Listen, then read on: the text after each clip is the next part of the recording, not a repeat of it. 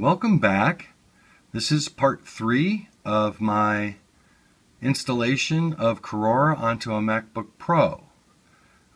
When you're done installing and you reboot and you pull the flash drive out and hold the Option key down, this is what you'll see when it boots up. And this is the Mac bootloader. Now you'll notice that it says EFI boot. The Mac bootloader doesn't know the difference between one distribution and another. So in this case, it's not going to say Korora. It's just going to say EFI boot. Now you'll notice that I don't have a recovery drive here. I never did install one with this particular MacBook Pro, so you may see something a little different. For example, a third choice of Mac recovery drive.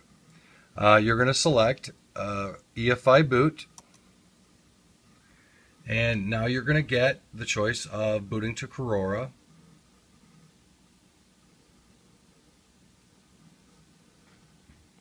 Now this particular graphic of the spinning dots there, if you've got an ATI card in the MacBook, you may see this graphic all kind of pixelated out, going horizontally across the screen.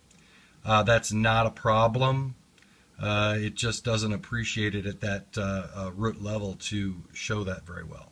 Alright, here we are at the boot screen, and I'll stop the recording here with my iPhone to show you the actual bootloader, and I'll carry on with the regular screen capture video.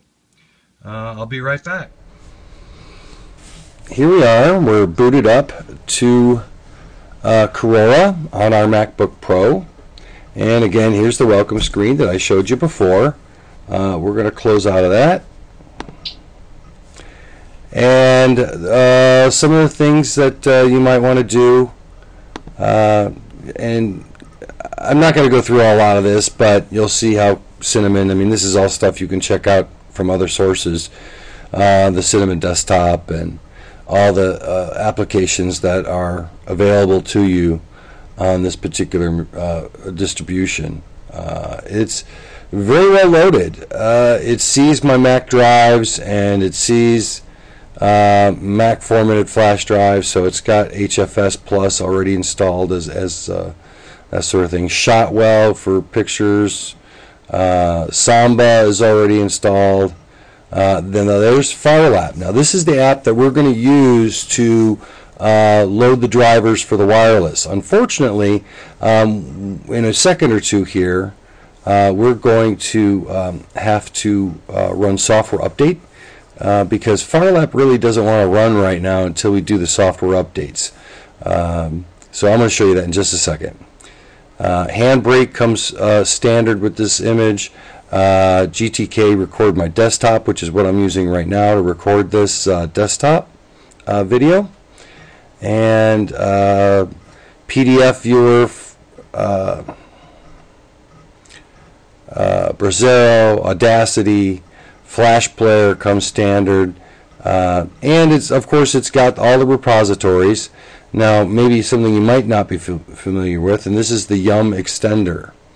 And this is basically what's going to be your repository and your software download application, and also does updates for you. So first thing we need to do is, unfortunately, since the wireless doesn't work, and we can't get the wireless to work until after we do software update, we obviously have to be on the internet. So you are going to have to plug into an Ethernet cable and turn the wired network on. Okay, and now it's working. So what we're going to do is we're going to go to menu, and we're going to go all the way down to all applications, and we're going to scroll to the bottom and run the Yum extender. It's going to get all those available updates.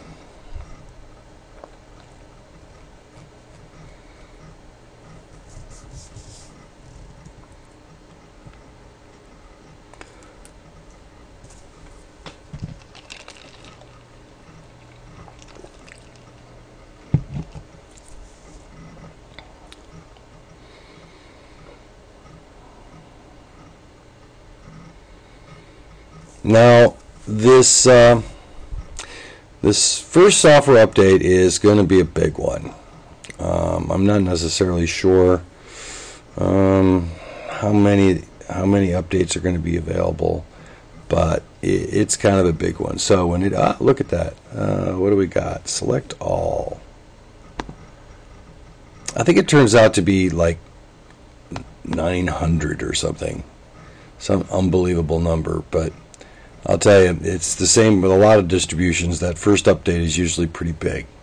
All right, so what we're going to do is, while this is running, I'm going to run these updates, and when we're done and I reboot the machine, Firelap will see up here it says right 470 right here under the shield for software update. So I'm going to go ahead and run these updates, and when they're done and I've rebooted, I'm going to be back with you, and we'll finish up. See you in a bit. Welcome back. We've ran all the updates, and so the system is all up to date now. So now we can run Firelap and install the wireless drivers. Preferences, Firelap.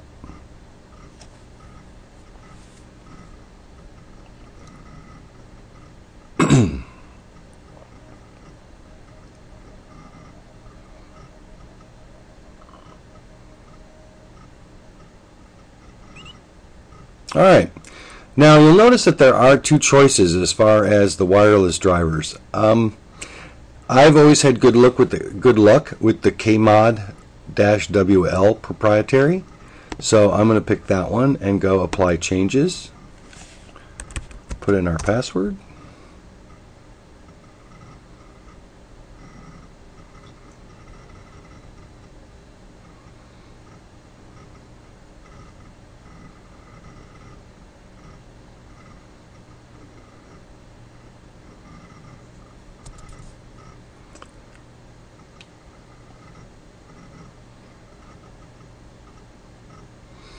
And we're done.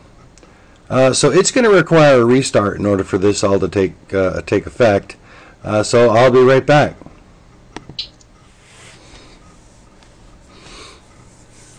So now we've installed the proprietary drivers for the wireless, and so we'll come down and click and look, and lo and behold, we have a list of wireless access points now available to us.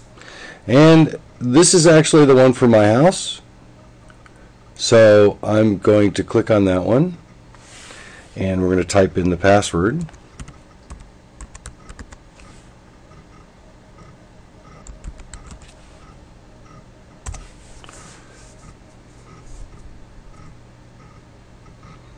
And there we have it. We are now connected to the wireless.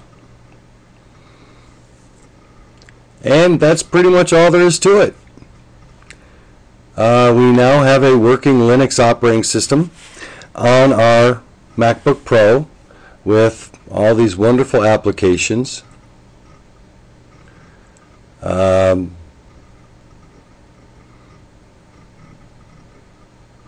it works very well. It's very fast. It's faster than the Mac OS actually, and it's smoother. I have less glitches and less hang-ups from the operating system, and I really like it. And it's Linux, and it's free, and it works pretty well. Now again, this is the Cinnamon desktop. You'll know they do the GNOME and the KDE and the XFCE desktop, so you have a choice of flavors of this operating system that you might want to try. But thanks very much for watching, and I hope you enjoyed it, and I hope it will inspire you, if you're a Mac user, to give this a try. Questions and comments below are definitely welcome, and please subscribe. Have a great day.